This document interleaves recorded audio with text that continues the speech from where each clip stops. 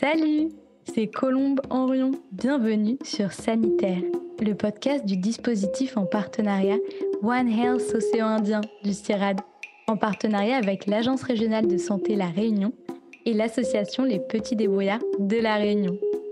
Dans ce podcast, vous en apprendrez plus sur One Health, une seule santé, l'interdépendance entre la santé humaine, animale et environnementale.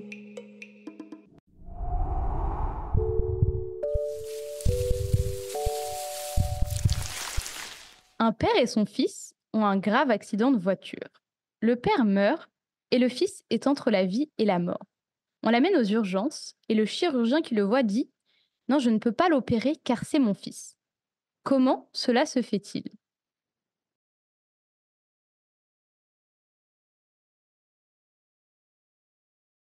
Et non, il ne s'agit pas d'une famille homosexuelle. La réponse, c'est que le chirurgien est la mère de l'accidenté. Cette réponse ne vient généralement pas à l'esprit, tant il est solidement établi que le chirurgien doit être un homme. C'est pourquoi, aujourd'hui, nous avons décidé de faire un hors-série sur la place des femmes dans les parcours et métiers scientifiques. Stéréotypes de genre, plafond de verre, reproduction des élites. Aujourd'hui, nous allons nous intéresser à la place, ou plutôt au manque de place, des femmes dans la science. Pour cela, nous retrouvons Marianne Blanchard, sociologue au Centre d'études et de recherche Travail, Organisation, Pouvoir, CERTOP, et maîtresse de conférences à l'Université Toulouse-Jean Jaurès. Bonjour Marianne. Bonjour. Yona Gouetta, chargée d'études égalité professionnelle et mixité des filières au ministère de l'Enseignement supérieur et de la Recherche. Bonjour Yona. Bonjour. Et Gwenaëlle Dauphin, vétérinaire, virologiste et directrice de la plateforme d'appui et d'investigation scientifique de l'entreprise Seva Santé Animale. Bonjour Gwenaëlle. Bonjour. Selon les données de l'Institut statistique de l'UNESCO, qui couvre 107 pays sur la période 2015-2018, les femmes représentent 33% des chercheurs dans le monde, donc seulement un chercheur sur trois est une chercheuse. Les inégalités femmes-hommes sont souvent pointées du doigt comme étant une résultante du patriarcat, mais concrètement, qu'est-ce que le patriarcat et comment s'est-il mis en place, Yona Gouetta ? En fait, le patriarcat, on peut le définir comme un système, une forme d'organisation sociale dans lequel l'homme exerce le pouvoir dans le domaine politique, économique et religieux. Et dès l'Antiquité, c'est l'idée que l'homme est le chef de famille, le patriarche, et qu'il détient l'autorité sur sa femme et ses enfants. Et en fait, cette idée, elle s'est répandue dans tous les aspects de la société, notamment via les grandes religions monothéistes, et elle s'est traduite en une différenciation qui est basée sur le genre et une hiérarchisation entre les genres. Ce système patriarcal, il va induire une division des rôles dans la société. Les hommes sont associés à la sphère publique, le travail productif, l'accès au pouvoir et au savoir, et les femmes à la sphère privée, le travail reproductif, faire des enfants, les élever, en prendre soin. Cet accès privilégié, il a permis la construction d'un savoir par et pour les hommes, et donc une science qu'on appelle androcentrée, par et pour les hommes. Et ce système patriarcal et ces inégalités, on les retrouve encore partout. Vous l'avez dit, la persistance des stéréotypes de genre, le retard sur les recherches sur la santé des femmes, la sous-représentation des femmes dans les postes à responsabilité, le fameux plafond de verre, mais aussi leur surreprésentation dans les domaines du care, les domaines du soin, parce qu'aujourd'hui, même si les femmes travaillent de manière rémunérée, elles sont encore associées au fait de prendre soin des autres, au travail, comme dans la sphère familiale. Aujourd'hui, on va s'intéresser justement au phénomène du patriarcat, mais sur le domaine scientifique, à quel point ce patriarcat a impacté les carrières des femmes et les carrières scientifiques des femmes.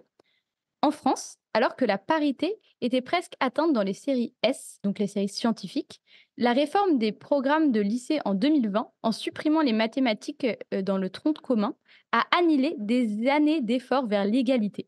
On constate une baisse de 28% des effectifs féminins dans les sciences en terminale entre 2019 et 2021, d'après le média The Conversation. Cette différence d'accès aux sciences évolue au fil des années, au fil des études, et diffère en fonction des domaines scientifiques.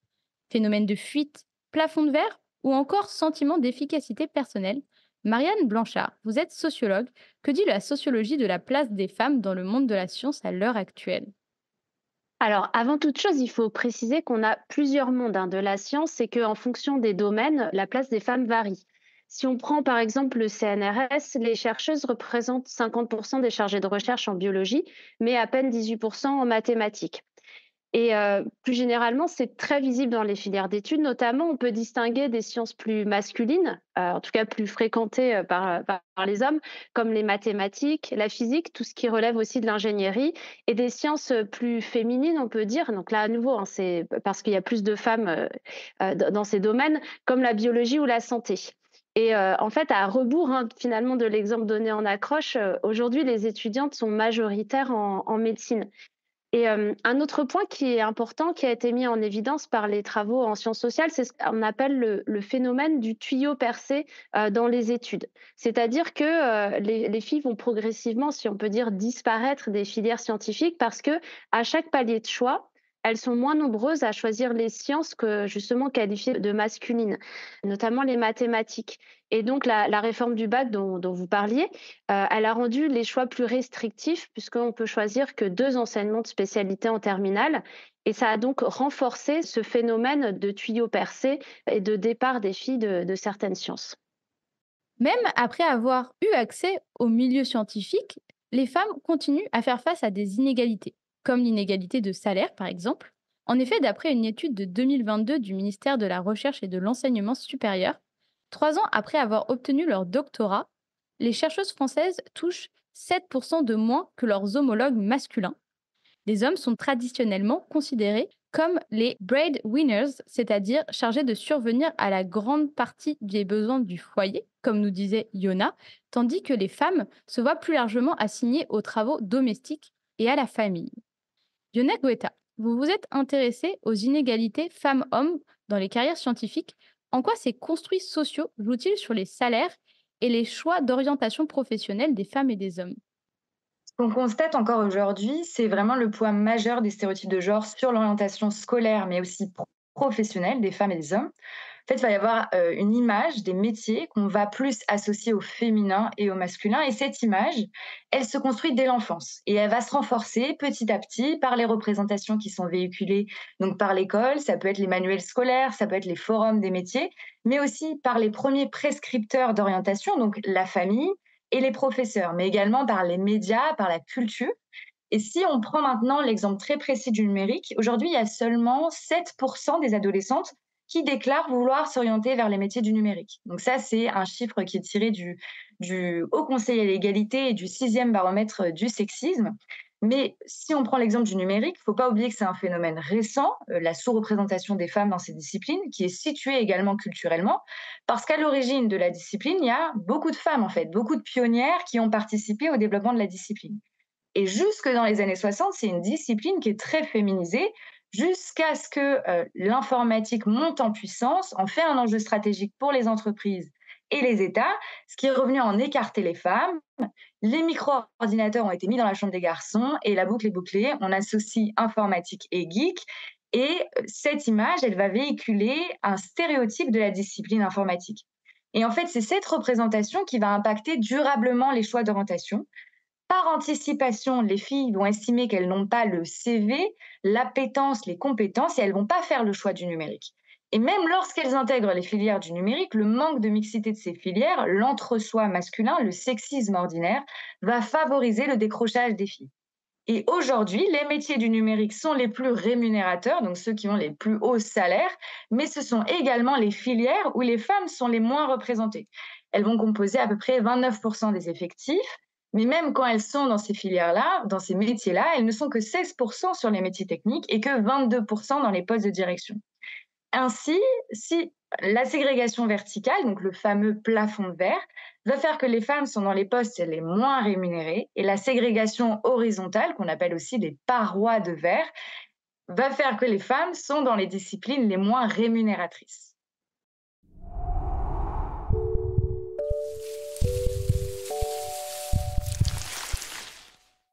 Une fois lancées dans les carrières scientifiques, les femmes font encore face à de nombreux freins, comme l'effet de boys club ou le phénomène de cooptation masculine, qui consiste à procéder à la nomination d'un nouveau membre d'un groupe par ceux qui en font déjà partie, rendant très compliqué l'accès des femmes aux postes scientifiques et plus particulièrement aux postes de responsabilité majoritairement occupés par les hommes.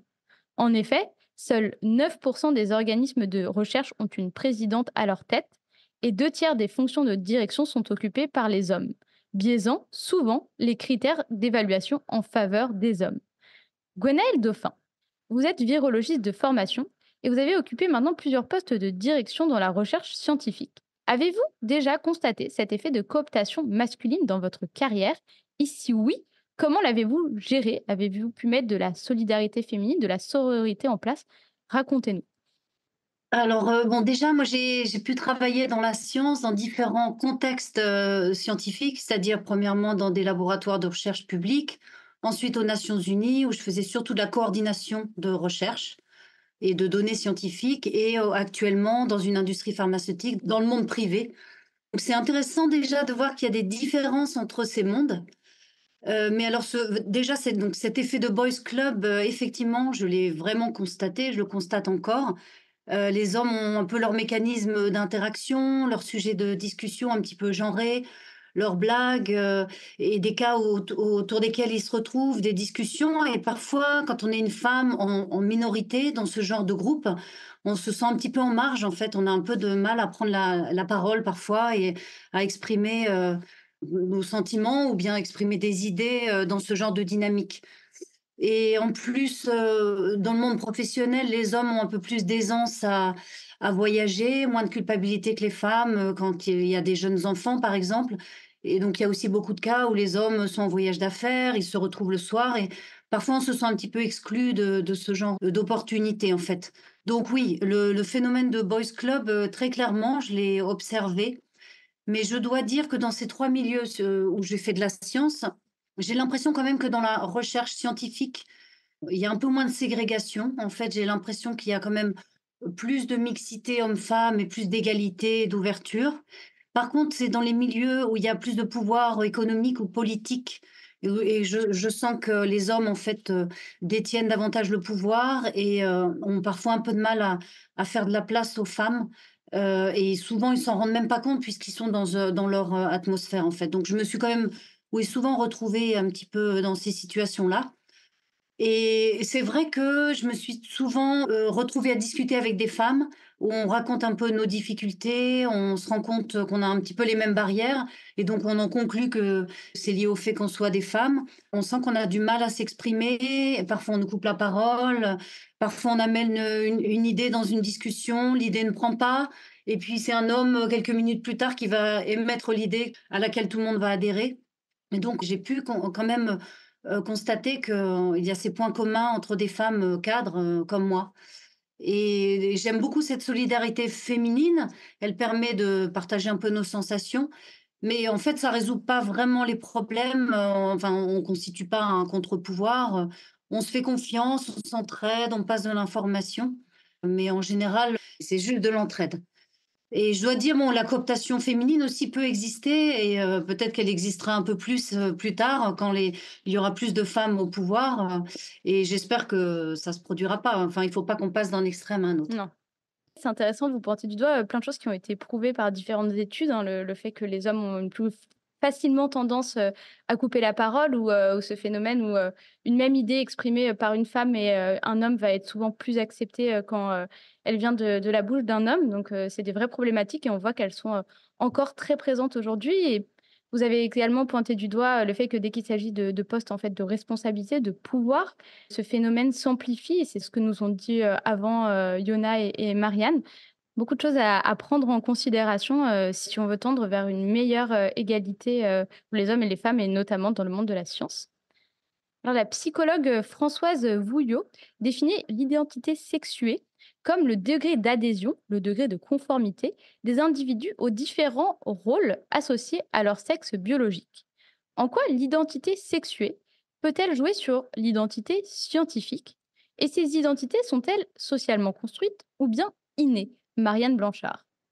Alors, En sciences sociales, quand on part du genre, les travaux ont montré en fait qu'on a un système de bicatégorisation, c'est-à-dire de 2 catégories, hein, qui sont hiérarchisées, donc entre les sexes, les hommes et les femmes, entre les valeurs et les représentations qui leur en sont associées, le masculin et le féminin.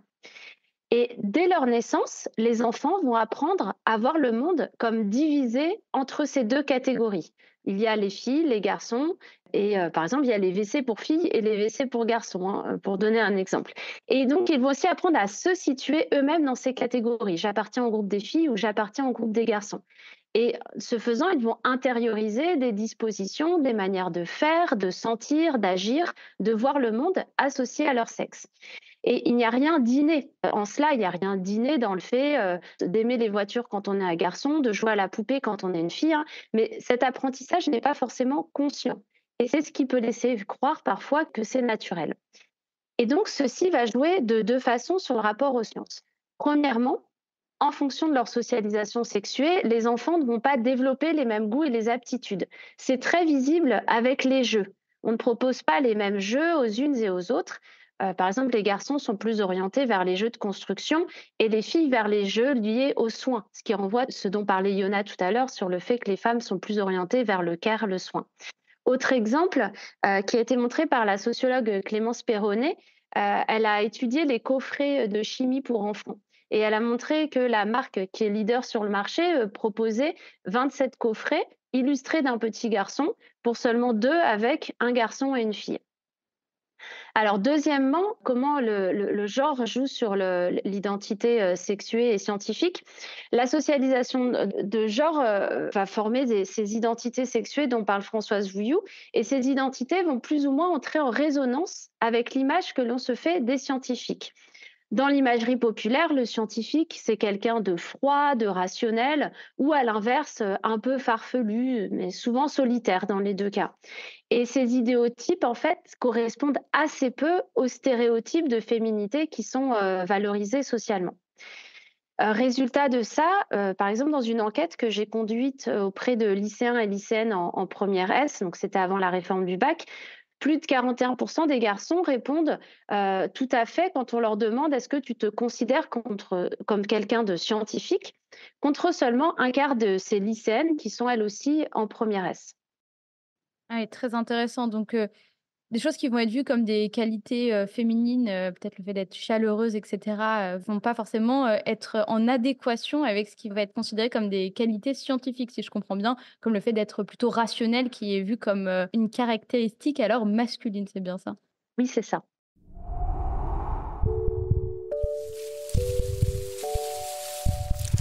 Des chercheurs de l'université de Provence-Aix-Marseille ont fait passer un test à des écoliers et écolières.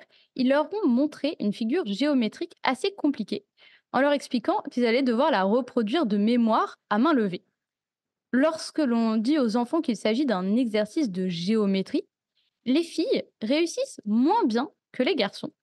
Mais lorsqu'on présente l'exercice comme une épreuve de dessin, les filles obtiennent des meilleurs résultats que les garçons, alors que le test est rigoureusement le même dans les 2 cas. Autrement dit, la seule évocation de la géométrie, qui fait référence aux mathématiques, constitue un obstacle pour les filles. Ce phénomène peut être qualifié de peur ou de menace du stéréotype. Et plus de 300 études expérimentales ont montré que la peur du stéréotype nuit à la performance lors des tests intellectuels complexes. Gwenaël Dauphin, connaissiez-vous ce phénomène et pensez-vous l'avoir déjà expérimenté, l'avoir déjà vécu? Alors que comme je travaille en biologie, c'est peut-être un domaine où les femmes, se sentent, Hmm. plus éligibles et compétentes. Donc, je dois dire que sur les disciplines dans la biologie, j'ai pas vraiment noté de différence. Par contre, clairement, dans la prise de poste à responsabilité, les femmes postulent moins, je pense. Parce que dans les stéréotypes, clairement, l'homme dirige et la femme occupe plutôt des postes, d'exécution, juste en dessous. J'ai vu souvent des situations où, l'homme au-dessus dirige, donne des ordres, mais les femmes qui sont juste en dessous, au niveau N-1, en fait, elles pourraient tout à fait occuper le poste, de l'homme au-dessus et parfois le poste est ouvert et elles ne postulent pas, en fait et bien souvent, Elles ne vont postuler que lorsqu'elles auront été poussées par d'autres personnes, qui leur disent: «Mais si, tu es capable, vas-y», ou si elles ont une certitude, quant à leur expertise, en fait. Donc je pense que pour les femmes, il y a un manque de modèle féminin. En fait, on a du mal à se figurer qu'on peut occuper ce poste parce que ce poste a toujours, été occupé par un homme et donc on n'ose pas se présenter, en fait, et puis on va se dire: «Bon, ben, c'est très bien, je vais faire de l'opérationnel» et on va accepter, qu'un homme ait le pouvoir décisionnel au-dessus. Donc oui, je pense que vraiment, ce qui manque, ce sont des modèles féminins et donc je pense qu'au fil du temps, ces problèmes vont un petit peu se lever et les femmes vont davantage pouvoir, prendre des responsabilités et c'est vrai que là, le dernier poste que j'ai eu là, l'année dernière, de passer, directrice, bon, au premier abord, j'étais pas spécialement ravie parce que j'ai pas spécialement soif de pouvoir, j'avais pas postulé, on est venu me chercher. Mais quand des femmes, collègues sont venues me dire: «Bravo, bravo, on est vraiment fiers de toi, enfin une femme, directrice», bah, ça m'a donné vraiment, du baume au cœur et vraiment la fierté de représenter la gente féminine et éventuellement d'inspirer, d'autres femmes, quoi.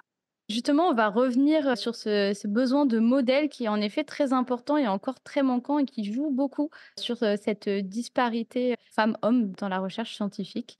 Alors maintenant, j'aimerais vous faire, écouter une archive de 2016 sur les prix Nobel scientifiques.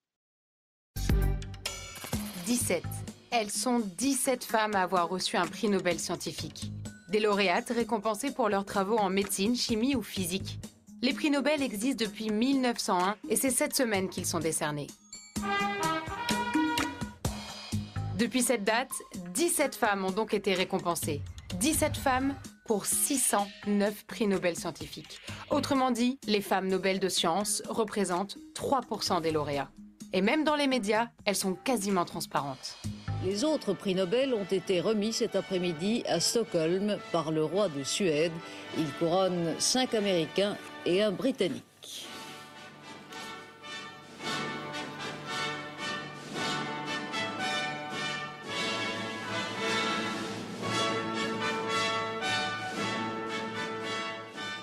Vous n'avez pas vu la lauréate? Non? C'est trop rapide?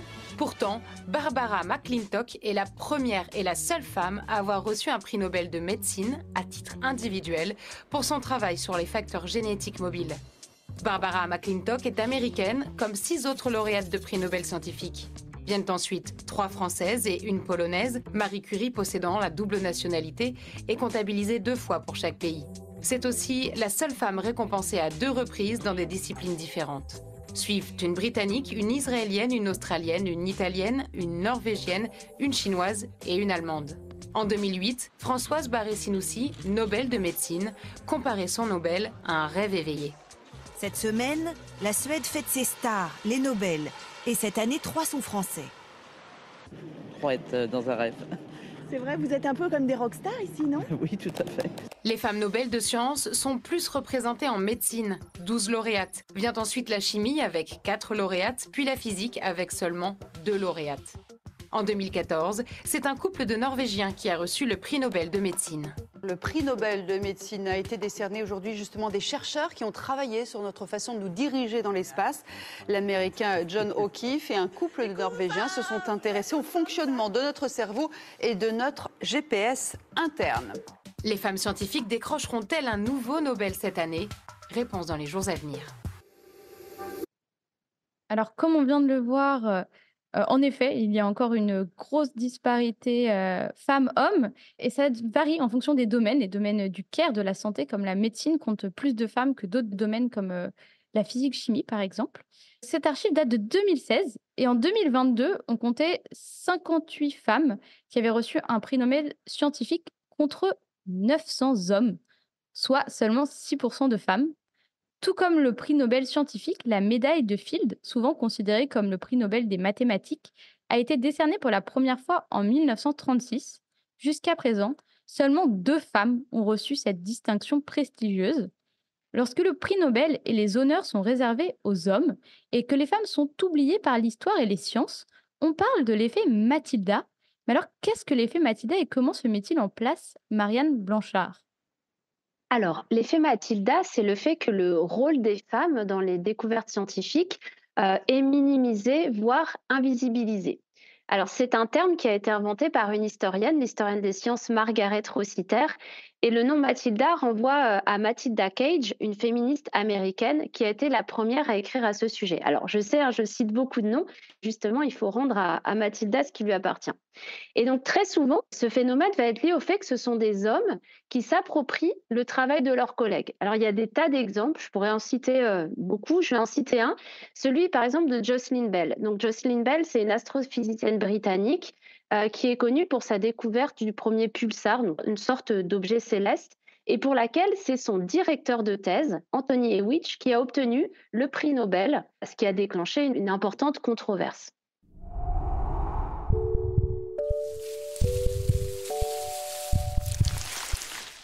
À l'instar de la médaille de Field, d'autres prix existent pour récompenser le travail des femmes dans la science. Yona Gouetta, vous avez organisé et même animé la cérémonie du prix Irène Joliot-Curie. Quel est ce prix? Pouvez-vous nous en parler un petit peu? Oui, en fait, c'est justement pour lutter contre cet effet Mathilda, comme l'a expliqué Marianne, et l'invisibilisation des femmes scientifiques, mais aussi de leurs travaux, que le ministère de l'Enseignement supérieur et de la Recherche avait créé en 2001 le prix Irène Joliot-Curie, qui récompensait à ses débuts 3 femmes dans 3 catégories, donc la femme scientifique de l'année, la jeune femme scientifique et la femme recherche et entreprise, pour montrer que, justement, les femmes scientifiques ne travaillent pas que dans la recherche publique, mais aussi dans les industries et les entreprises. Et donc ce prix, il est organisé par le ministère avec 2 académies, qui sont l'Académie des sciences et des technologies. Et depuis ses débuts, il a récompensé plus de 70 femmes. Et comme le disait Gwenaëlle, c'est vraiment l'importance des modèles féminins de femmes scientifiques. Et ces 70 femmes, elles sont déjà 70 nouveaux modèles pour les générations futures, pour les jeunes filles et les femmes scientifiques. Sur l'impact du prix, l'Académie des sciences nous avait d'ailleurs fait remarquer que l'immense majorité des femmes qui ont été lauréates du prix Femme scientifique de l'année ont intégré les prestigieuses académies. Et pour les jeunes femmes scientifiques, l'impact il est aussi très fort puisqu'il va jouer un rôle déterminant pour lancer les carrières. En fait, comme on l'a vu, l'effet Mathilda dans la science, c'est vraiment l'appauvrissement des femmes. Et en fait, moins elles ont de récompenses, moins elles sont visibles, et ben moins elles sont visibles. Et en fait, les prix, ils vont avoir un effet d'accumulation de reconnaissance, de visibilité. Et ça va vraiment avoir un impact sur les carrières, sur la façon dont elles vont pouvoir avoir une grande carrière derrière. Et justement, pour donner plus de chance à des jeunes femmes scientifiques, parce que ça a vraiment un effet booster. Alors peut-être que le femme scientifique de l'année, ça a plus un effet de reconnaissance de la carrière. Eh ben, le ministère a décidé, en accord avec les académies, de rajouter 2 prix dans la catégorie des jeunes femmes scientifiques.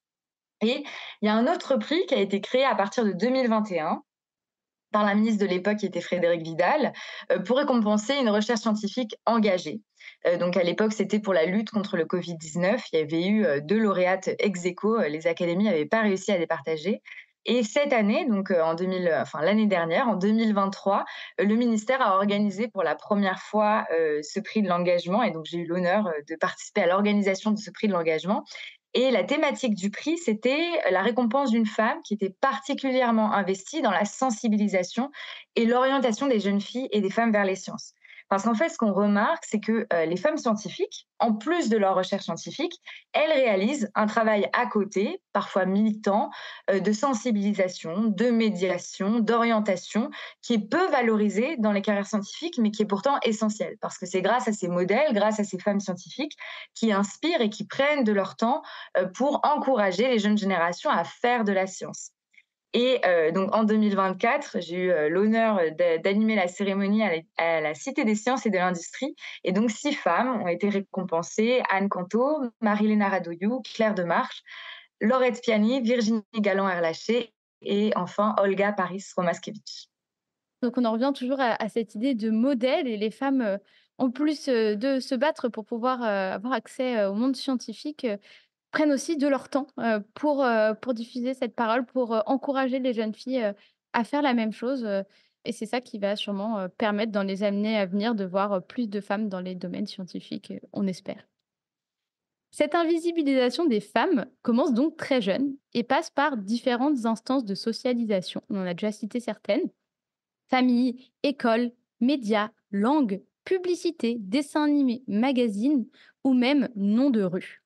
Tous ces messages véhiculés dans notre quotidien depuis le plus jeune âge participeraient à reproduire les différences genrées vis-à-vis des sciences. Par exemple, les sociologues Christine Détrez et Claire Piluso ont révélé que dans le magazine Science et Vie Junior, en presque un an, les femmes n'apparaissaient qu'à 2 reprises en couverture. Une fois sous la forme d'une statue et l'autre en tant que femme robot créée de toutes pièces par son mari. De la même manière, les scientifiques présents sur les manuels, que ce soit de biologie, de sciences et vie de la Terre, etc., sont majoritairement des hommes blancs d'une quarantaine d'années en blouse blanche. Pourtant, l'être humain, comme beaucoup d'animaux, apprend par le mimétisme et a besoin de représentations, de modèles, et qui plus est, de modèles atteignables sur lesquels se baser. Sans représentation, sans modèle, les femmes scientifiques ne savent pas à qui s'identifier. Il est difficile pour les petites filles donc de se projeter dans des carrières scientifiques. Gwenaëlle Dauphin, vous avez travaillé à l'ANSES, à la FAO, l'Organisation des Nations Unies pour l'agriculture et l'alimentation, des grippes porcines et aviaires à la vaccinologie, du national à l'international. Vous avez une vaste et brillante carrière dans le monde scientifique. Parlez-nous un peu de vous. Comment en êtes-vous arrivé là? Et avez-vous justement des modèles de femmes fortes qui vous ont guidé, inspiré? Alors, je dois dire que la première fois où je me suis rendu compte que je n'étais pas dans une case habituelle, c'est quand j'étais étudiante vétérinaire.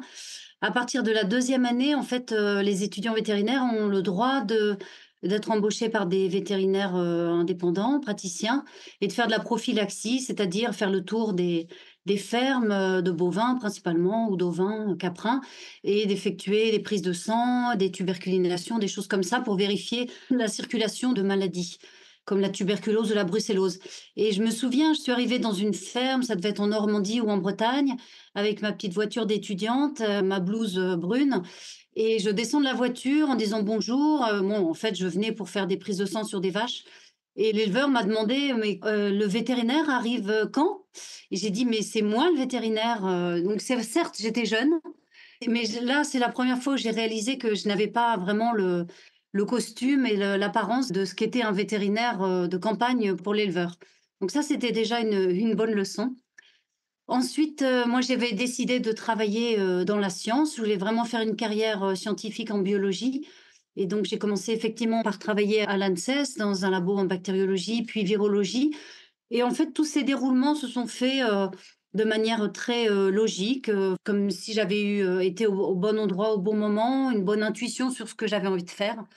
Ensuite, j'ai postulé à la FAO au moment où l'influenza aviaire H5, commençait à sévir et se disséminer, sur le plan international, où la France a ouvert des postes en fait, à la FAO et donc j'ai postulé. Je pense que j'étais même la seule candidate sur ce poste donc, j'ai pas du tout eu besoin de me battre fortement et puis, ensuite, l'industrie pharmaceutique, Ceva Santé Animale où je travaille aujourd'hui, on est venu me chercher à un moment où j'avais envie de passer à autre chose.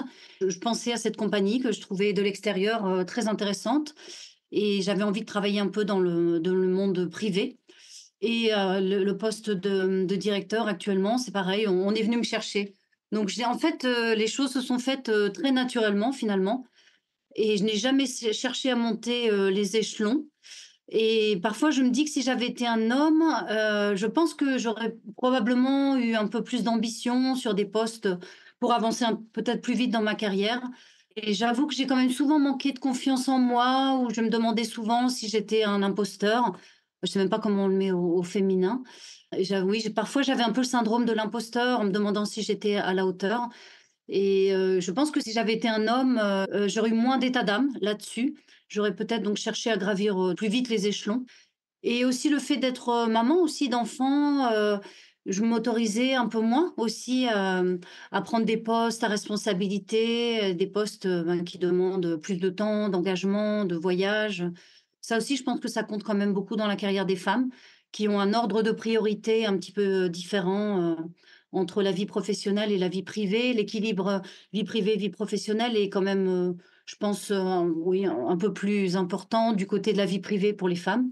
Peut-être pas tout, pas chez toutes les femmes. Ensuite, votre question sur les autres femmes que j'aurais éventuellement croisées. Je vois des femmes du monde entier, en fait, dans la science, de la santé animale Il y a beaucoup de femmes qui sont directrices de recherche, qui ont des postes importants et qui sont à l'aise dans leur poste. Donc ça, c'est vraiment très satisfaisant. Mais je discute quand même beaucoup avec bon, des collègues et des amis aussi qui ont un petit peu les mêmes carrières que la mienne, mais dans d'autres domaines. Le type de remarques que je retiens, par exemple, une amie qui travaille au Programme alimentaire mondial comme chef de bureau, elle me dit qu'elle s'assure toujours d'avoir une pointe de féminité, même dans sa tenue, une pointe de couleur, une écharpe de couleur, un rouge à lèvres. Venir dans des réunions qui sont souvent dominées par des hommes avec une pointe féminine pour rappeler que voilà, elle est femme et qu'elle en est fière en fait. Elle ne cherche pas du tout à imiter les hommes dans sa manière d'être. J'ai plusieurs amis comme ça qui m'ont parlé de ça. Donc, fière d'être femme et de représenter la gente féminine et voulant le rappeler. Mais j'ai aussi une collègue que j'aimais beaucoup, qui travaillait beaucoup dans la douceur, la détermination, avec des grandes valeurs humaines qu'on pouvait vraiment, détecter chez elle, une capacité à faire travailler les gens ensemble. Elle a eu un parcours réussi et je pense que c'était par ses capacités qui sont souvent du domaine, féminin et que les gens, reconnaissaient. Et je pense à une troisième personne, une chercheuse italienne, grande, très féminine, avec une voix forte, qui s'imposait beaucoup, très talentueuse. Donc elle a fait une belle carrière, mais je voyais qu'elle agaçait un peu les hommes, en fait, par l'espace qu'elle prenait, en fait. Et ça, c'était aussi une leçon pour moi de voir que, ben, voilà, le monde est peut-être pas encore prêt à accueillir des femmes qui prennent, autant de place, que les hommes. Et je voudrais finir juste en disant que, les hommes aussi, enfin les hommes soutiennent les femmes, il y a quand même une grosse frange d'hommes, qui les soutiennent, qui reconnaissent leurs qualités, féminines ou leurs qualités en tant qu'individus, qui sont ravis de travailler avec des femmes et ravis d'une mixité et qui ont aussi compris qu'il est important de dire aux femmes, combien ils croient en elles et les soutenir, les encourager à postuler sur des postes, plus importants. Et donc, moi, j'ai aussi dans ma vie, pas seulement eu des modèles de femmes, mais j'ai croisé aussi des hommes qui m'ont beaucoup apporté, avec ce type de message, en fait. Merci beaucoup Gwenaëlle et justement on y reviendra. Les hommes peuvent aussi se montrer être des véritables alliés pour aider les femmes à s'insérer notamment dans le domaine de la recherche scientifique. Et aussi beaucoup de femmes réussissent à s'assumer en tant que femmes et avec de la fierté à ces postes de responsabilité dans les sciences et devenant des modèles. Donc des rôles très importants autant pour les femmes que les hommes pour pousser les futures générations à plus de parité de genre dans les parcours scientifiques. Ainsi, cette première partie, nous aurons compris que de nombreux fonctionnements et conditionnements sociétaux freinent l'accès des femmes au domaine scientifique. Merci à Marianne Blanchard, Yona Gouetta et Gwenaëlle Dauphin de nous avoir éclairés sur la place des femmes dans l'univers de la science. On vous retrouve le 15 mai dans une seconde partie d'épisode où nous verrons ensemble quelles sont les perspectives mises en place pour réduire les inégalités de genre dans la science.